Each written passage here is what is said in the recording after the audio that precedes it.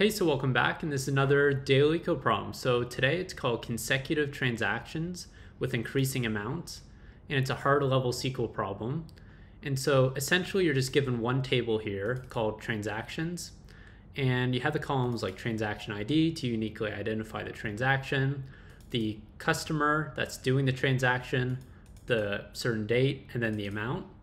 And so what you want to return are all of the consecutive transactions with an increasing amount.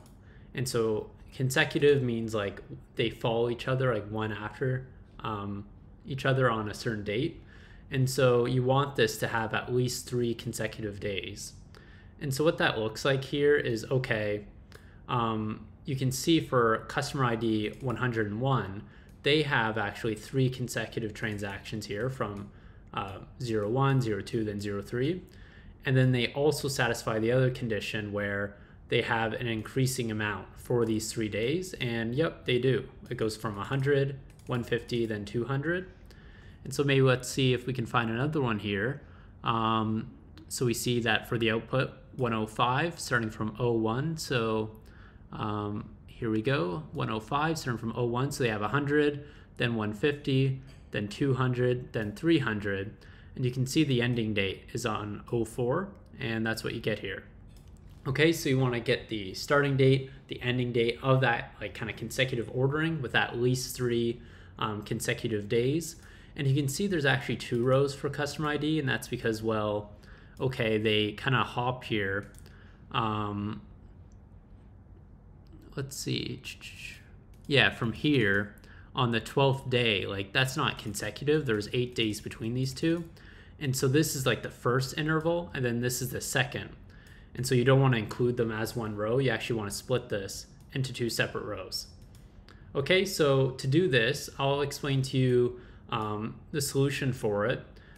It's pretty straightforward. I actually made a great step-by-step guide where I actually output the tables that you're expecting and everything. So I actually inserted these into MySQL myself and like took it step by step here. And so this is the exact same like rows that you're going to see in the example for this question, just here. Okay, so it's same rows. So we're just going to take this step by step. And so what this looks like is, first, what we want to do is just to minimize and filter down this data set, is to say, okay, let's just select the customer IDs and their transaction dates since we need this, and let's just join this transaction table with itself. And so the reason why we want to do this is so that we're working with a smaller set of just the ones that we know that have at least 1 consecutive day. And so we're going to expand this, but why don't we just only expand the ones that we know and are very simple to figure out that, okay, the date difference between these 2 rows is at least 1. It's the same customer, and the amount is increasing. So it's more challenging to figure it out like for 3 consecutive days, because you kind of need like a recursive query or something like that, but it's very simple to do it for 1 day. So we're going to do that. And so that just outputs like this. We have all the rows where there's at least one other table or one other date that's below it with the same customer, and it has an increasing amount. Okay, so that's the first data set. And now we just expand this data set, okay? And so what we're gonna do is we just select those 2 columns from this table here, and we're also going to get the row number that they're on. And this is just a simple Windows function. It's a common pattern actually. And I'll explain to you in the next step why we do this. But yeah, we just expand the customers and we just kind of enrich it with the row number. And so that looks like this. So customer 101, same date, and it goes 1 and then 2. But we're partitioning by the customer ID and the transaction date. And so you can see here, this customer, well, there's 2 kind of consecutive rows here. And then let's say, okay, for this next group, it goes from 1, then 2, then 3, and then say this group here, oh, it goes 4, then 5. Okay, so I hope that makes a little bit of sense. And then for data set 3, this is where like the core logic is happening for how we can actually figure out, okay, like how many consecutive days was there here? Like, is it going on for 1 day, 2 day, 3 day, because we really need to satisfy that 3-day condition. And so far, we've only been able to figure out which ones have one valid consecutive day. So this is the heart of the solution. And so what we're doing here is we are taking the customer ID and the transaction date again. Since we need this info, we're just kind of propagating that along. And we're, And so we're going to subtract, and I'll explain this in a second, the current date by that row number. And this is actually a really common pattern for kind of grouping these rows together. And the reason why you can do this is it allows you to actually like uniquely stamp the group that they're in. And so you can see here, remember when we saw that, okay, for 105 is a good example. So 105 here, we have 2 rows on the output, okay? And that's because, well, they kind of leap here from this consecutive end at 04 to 12. So there's 8 days that kind of separate them.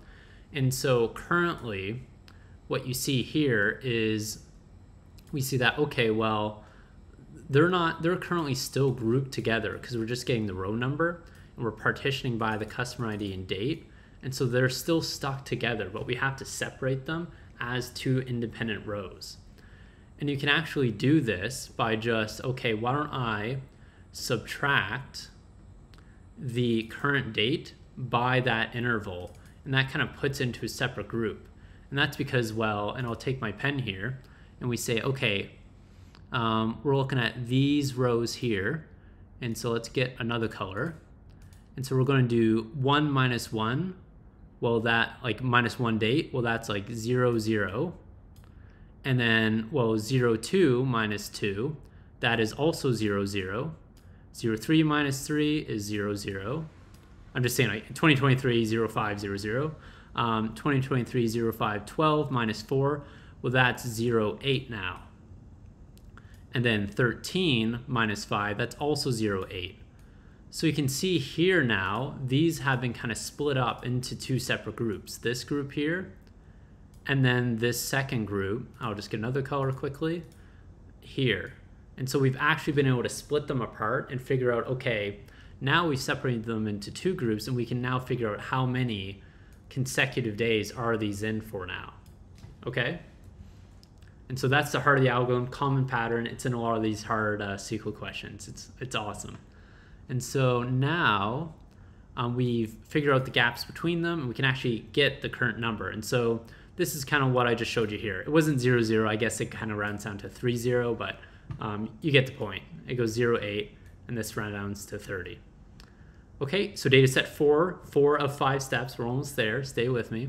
And so now all that we're going to do is count the number of rows that we just saw. So we can see here there's 3 of these date groups. There's 2 in this date group, and then there's like 2 in this date group, and then there's just 1 in this date group. So we just group those together and we get the count. Very simple, right? So we just say, okay, this group here has 2, this group here has 1, this group here has 3, and then this group here has 2, okay? So that's all this 4th step is. And then that's it. We just have to prettify the output, and congrats, we made it. So to do that, to kind of prettify the output and present it to the customer or the user, is we propagate that customer ID along. We then grab the consecutive start, which is just passed from the previous data set, and then we just output the consecutive end.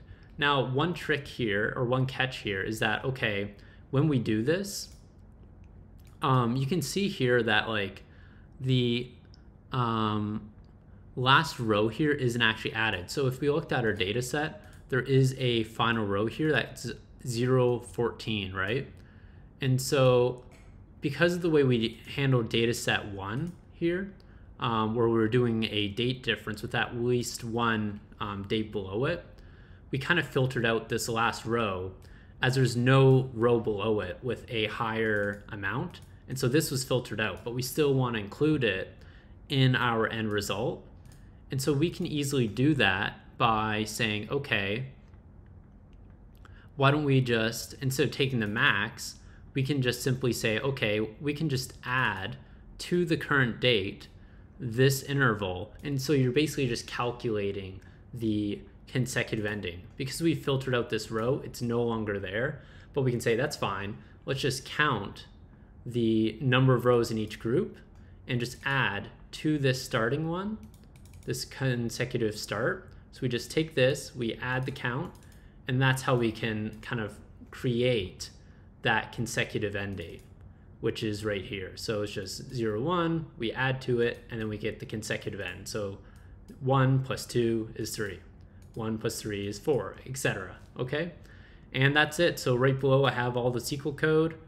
Feel free to search up in the explanation section. I just call it best explanation step-by-step guide. Took so long to come up with this, but bring it all together. This is a solution by CPCS. I think it's competitive programming, computer science. And he broke it up, but it just took forever to decompose it. And yeah, so I hope this explanation helps, and good luck with the rest of your queries. So thanks for watching. See ya.